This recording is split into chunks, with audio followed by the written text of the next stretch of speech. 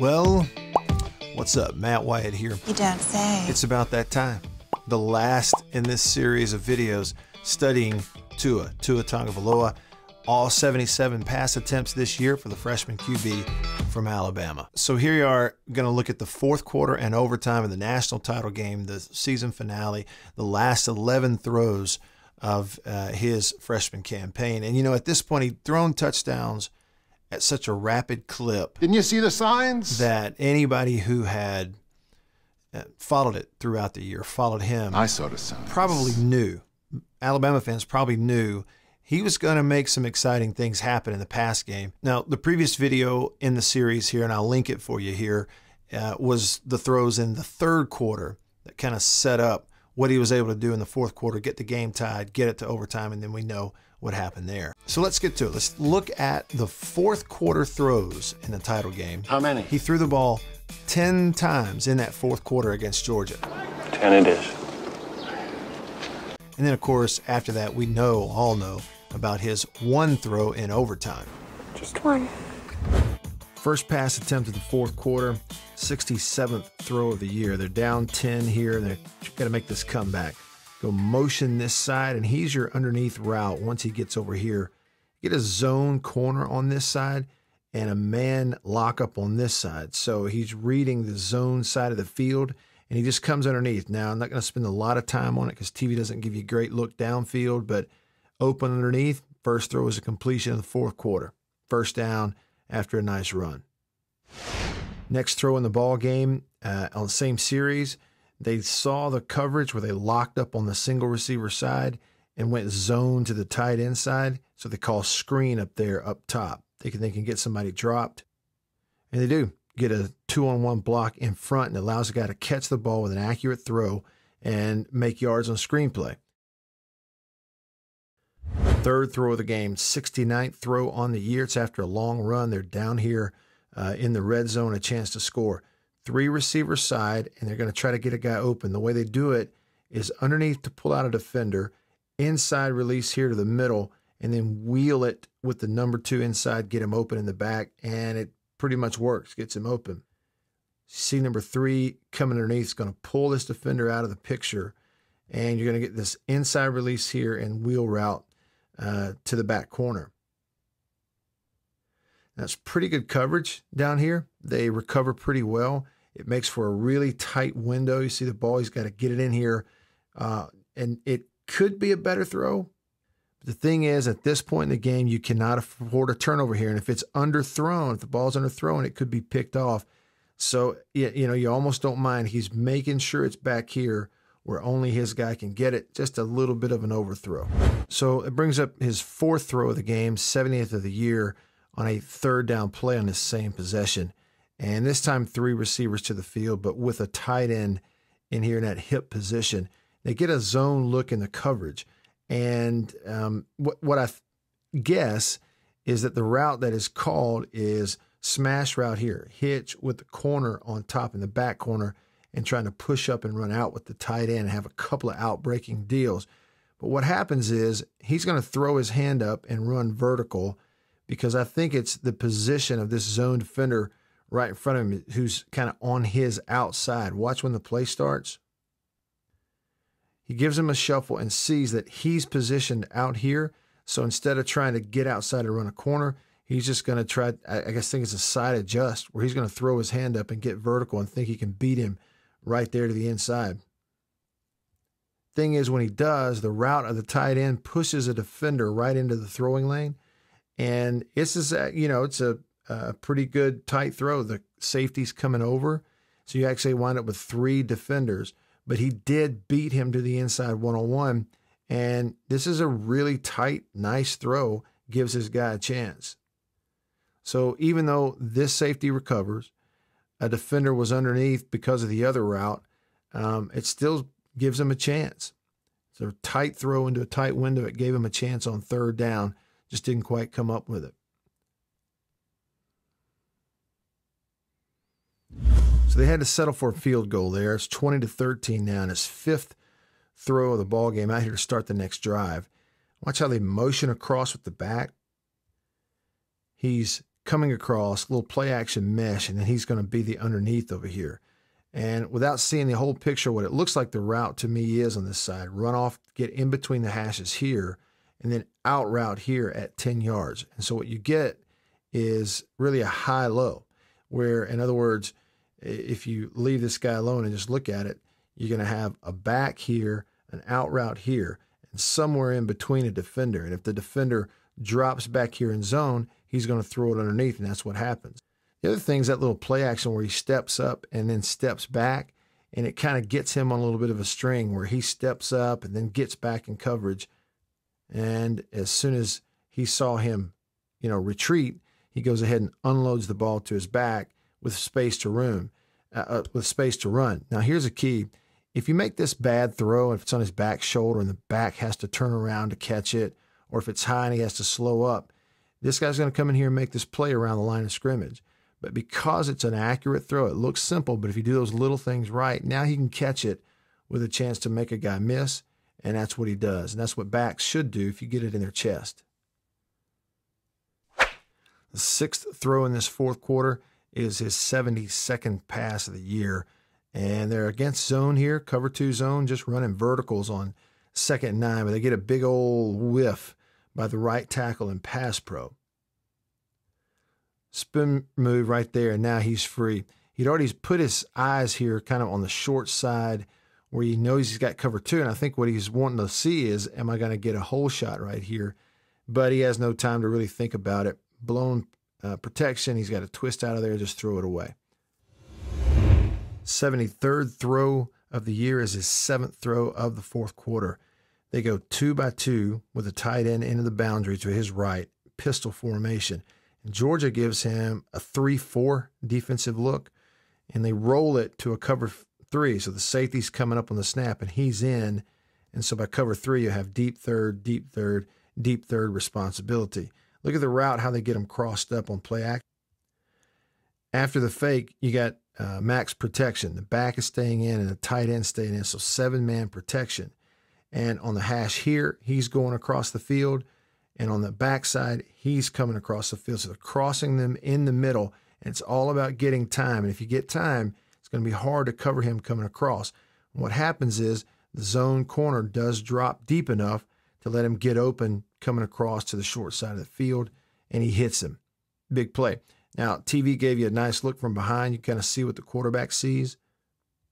Enough play action look there just to kind of keep those linebackers underneath, which is where you want them. And he's going to get across here, and they're going to cross pass right in front of that safety who's trying to get back into the middle of the field and his responsibility in cover 3. This zone cornerback here, when he saw the guy go underneath and nobody else in his zone, he's kind of getting back there into that deep third, which opens that territory for that crosser to come underneath and have a little room and a throwing lane to make the big play.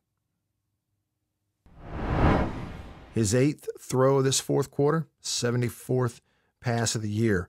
They're down here in the red zone, motioning the back out to empty, and watch the defender run step for step with him to get out there and cover it. Lets you know it's man-to-man coverage. So it lets you know this linebacker's covering the back and man-to-man. Now he knows it's man-to-man coverage all the way across with a free safety in the middle, right? So it'll be 5-on-5 in protection. And they get what they want, and that is an open route from the 3-receiver side, 1-on-1 into that back corner with an angle in the end zone. They're in the choice here underneath, and he's getting to that back corner, taking the 1-on-1. And look at the timing of this. He's letting the ball go back here at the 20, while his receiver is only 5 yards into his route and has got about 15 yards to go. So if you think about it, the ball's about to come out. He's got 15 yards to go before he really even gets to his spot in the end zone. So it's a timing throw, first of all. And the second thing is it's really tight man-to-man coverage. And it's a freshman QB getting the ball out on time, not waiting and throwing a jump ball, and puts it in a spot where only his guy has a chance. Again, right on the outside shoulder. You don't make the play, but only his guy had a chance. That's a really good throw. His 9th throw of this fourth quarter is his 75th of the year. It's a play we all remember where they tied the game down here under 4 minutes in the fourth quarter. Empty with 3 receivers and a tight end to the field, 2 receivers into that boundary, running what they run all year long with him, and that is double slants. And that's where he wants to go with the football to begin with. First thing is covered here by the bracket on the inside defender and no angle on the outside as well. This is game plan scouting by Georgia going, if they're on the goal line, they're going to run double slants, and they cover it up. Freshman quarterback looks, and now he's got to peel out of there and make a play. So the next thing to watch right here how the Georgia defender gets away with a holding by pulling the tight end back off of his route. So he completely pulls him off his feet. They're going to miss that call. And now he's got to peel out of there and go make a play over here to his left. We'll see it from behind. What he sees is his running back who'd motioned out or was lined up out, coming out of the back of the end zone, trying to get him the football, not really open. There's the running back he's trying to get it to, and instead Ridley comes from the back of the end zone out of nowhere and catches it for a TD. A fortunate play, but a great play by the receiver. So again, his eyes are to the 2 receiver side. Obviously, he's got those double slants. They've game plan, knows he's going to throw it. They bracket the inside. He's got nowhere here. He's got no throwing lane here. So it's either throw it away or come back this way and make a play. His tight end's not going to be open underneath because he gets pulled off of his route. And then just watch his eyes. He's going to see that outside receiver backside. His eyes are here, thinks he's got a throwing lane. Defender is really recovering, and if the ball had gotten back there to him, you probably would have a pass interference here from Georgia, or maybe anyway. There would have been some early contact, and it's definitely who he's throwing the ball to. But here comes Ridley, just completely hidden by the defenders and snatches it out of the air for a touchdown. His 10th throw this fourth quarter, 76th pass of the year. They're trying to go down here and kick a field goal to win the game in the last minute or so. And Georgia rotates this to kind of a man-free look where they go man-to-man underneath, use a sideline to help, and put a free safety in the middle. I don't know what the call is, but it looks like to me verticals with the option choice routes on the outside based on what the defense does. So if you get bump man and you can beat him, you beat him. But if you get a drop corner, you're going to pull that thing up at 8 yards like it's a choice route. And I think that's what he chooses into the short side of the field. We saw this all year with him, and that is underneath stuff. He likes the short side of the field, especially when it's to his right as a lefty. His shoulders are already there. So what he reads is short side of the field, corner staying on top to not get beat deep. And when he does, receiver just going to pull it up right there, and he fires it in there for close to a first down. So those 10 fourth quarter throws, and the last of which got him down there in field goal range to try the game-winning field goal as time was going to expire. And no! Hooked it! So we're going to overtime, tie ball game. But the fourth quarter stats really do tell the story of how Tagovailoa and that offense were able to tie the game. So when you look at that fourth quarter, just kind of fourth quarter stats in the ball game, a couple of things jump out at you. And that is Alabama outscored Georgia in that fourth quarter 10-zip, but outgained them by over 100 yards. And then the passing numbers in that fourth quarter, Tagovailoa 6 of 10 through the 1 touchdown. And so here's the final play of overtime. Last throw of the year for him, the 11th throw of the second half in overtime, and it's the 3-by-1, and the one receiver catches it. There's those 2 safeties for Georgia.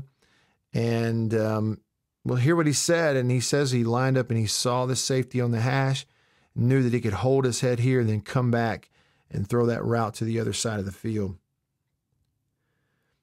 Get those verticals up the hash. Tight end number 3 is getting across the face of the safety and running that vertical against that cover 2. And sure enough, yeah, his eyes are here to begin with, and then flip and make that throw. And you get a couple different angles. You can see how Georgia really messed it up.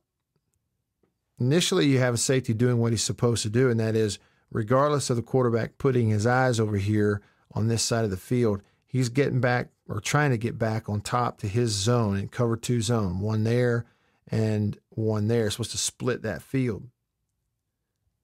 But once he takes that drop and holds his eyes over on this side, now you see that safety peel back and stay on the hash.